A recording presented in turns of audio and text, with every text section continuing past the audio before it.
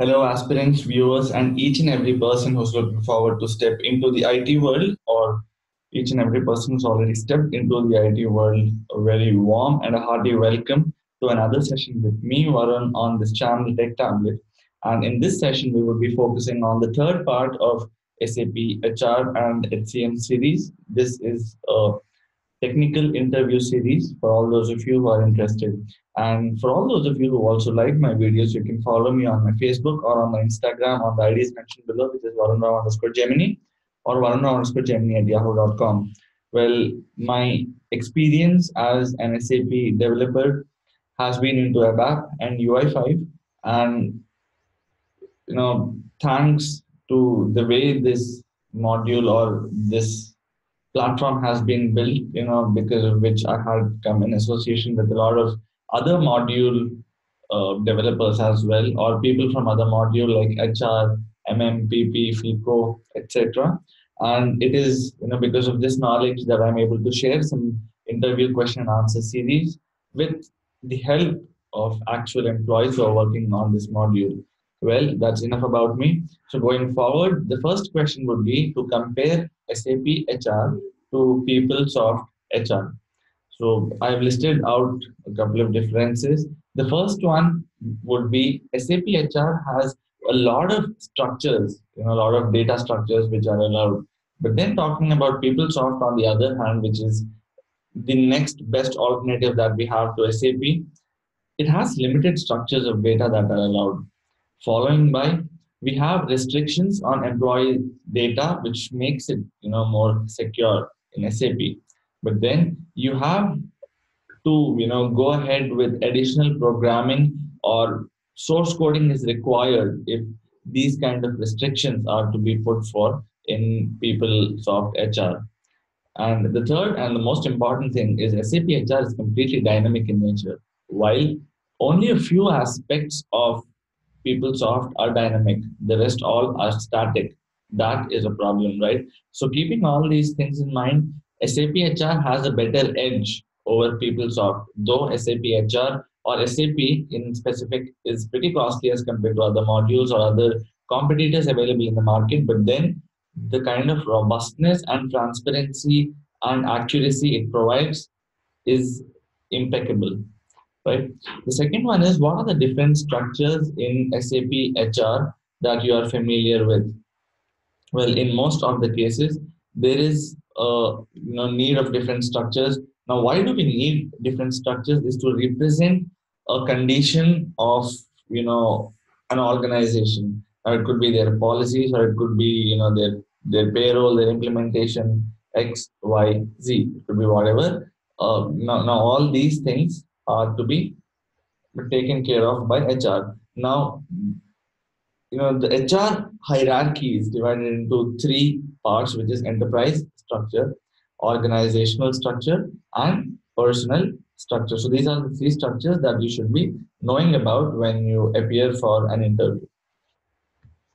So going to the third question, explain about the term info type.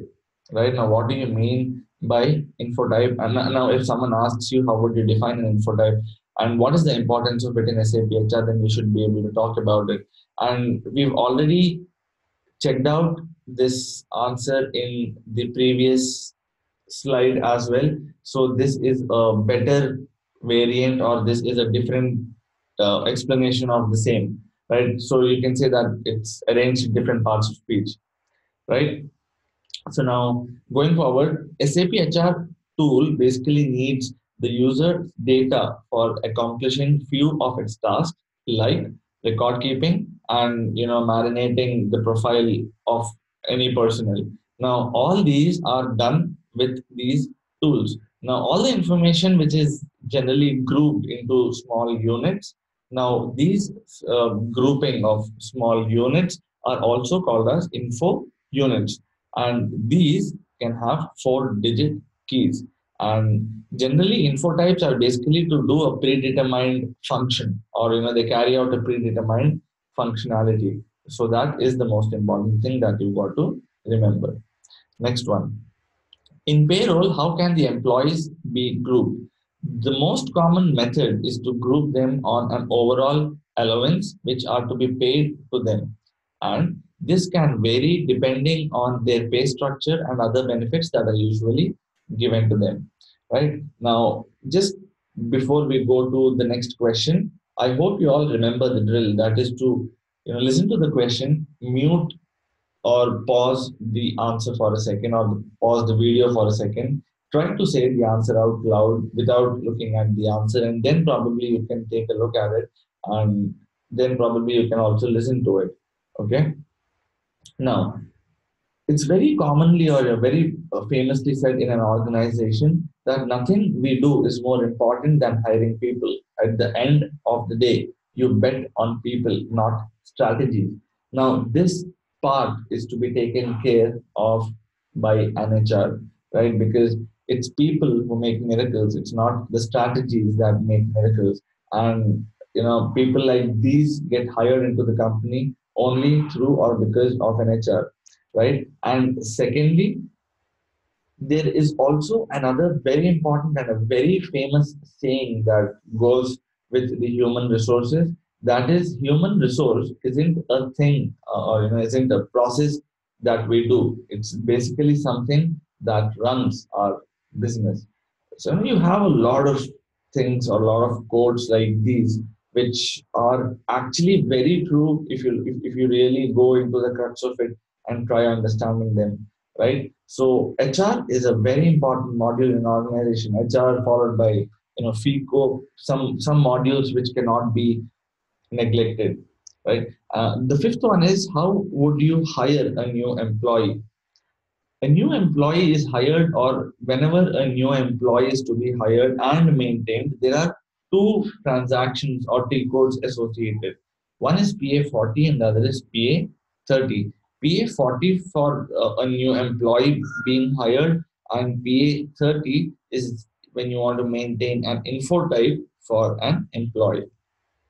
The sixth one is, can a posting run be deleted? Well, yes, it can be done if the bank has not initiated the transfer. But then, if the transfer is already done, then you got to handle this in the upcoming payment. Okay, because once the transfer is initiated, it cannot be reversed. And nowadays, thanks to the internet and thanks to the networking world, it's only, I mean, the delay is only till the payment is initiated. Once the payment is initiated, the next minute, the the employee or the person who's receiving the amount would be able to see it in his bank in a matter of minutes. So with things so fast, this process is not reversible. At least as of now, it's not reversible. The seventh one is, what do you understand by personal structure? Well, personal structure is defined as the structure of employees in an organization. It basically comprises of employee groups and subgroups as well. Now, what is the use of these groups that we create is something that you got to question yourself. Now, these groups or these employee groups, they basically allow you to divide the employees again into further fragments or groups, and you can define the relationship to the enterprise. Now, there are some important organizational functions that can be performed while using the functionality of grouping. That is, the first one, you would be able to create default values when the data is input, such as creating default values for payroll accounting, etc. The second one would be to create a criteria of selection to be used during evaluations. The third one would be to create a unit that is to be used for authorization check. All of these can be achieved. The eighth one is, how can you define a processing class? It's okay. Now, talking about processing class, it's basically a characteristic of wage type that is considered for the purpose of determining the way the processing is to be done in a payroll run. Now, it is a trusted approach and it is also useful for providing favorable results in the payroll. So, this is the basic definition of a processing class. Ninth one being explained personal area. Well, it is basically subunit of a company code. The first point. The second point is, it is identified as an organizational unit which represents an area of an enterprise. Now, this is organized according to the administration of the organization, not Withstanding that, as we all know, when you talk about administration of an organization, there are a lot of elements which get included, like personal admin, time management, payroll accounting, n number of things that are to be managed. Now, all these are basically represented by a four-character alphanumeric code. Now, it can be alphabets on the whole, or it can be numeric. For example, the personal area code of a corporation is CORP or COR1. Now, if they have five corporations, it would be COR1, 2, 3, 4, 5. So they can name it accordingly. But the most important thing is four digit. The last question that we have in this video is explain the personal sub areas. Now, a personal sub area is basically a part of a personal area which can again be subdivided according to geographical location or the strategic line of business. For example, all those who are in London, or all those who are the managers, all those who are team leads. So this is basically a personal sub area. You have different groupings or different variant of groupings that can be created within a personal sub area, wherein some are some of them also intersect each other, or you can say that some of them cast a shadow upon each other, while some of them are totally independent of each other.